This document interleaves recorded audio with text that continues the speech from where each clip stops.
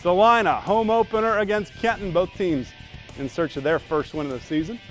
First quarter, it's Cole Merlin pushing the pile for the Green Dogs. Kenton would see a lot of Merlin on this night. How about here? More from number 10. Where is he? He's running across that goal line for a touchdown. Celina goes up 7-0. Dylan Hoyne, a couple interceptions on the night. Appears to get a touchdown running the football here, but you see the laundry on the field. It's called back.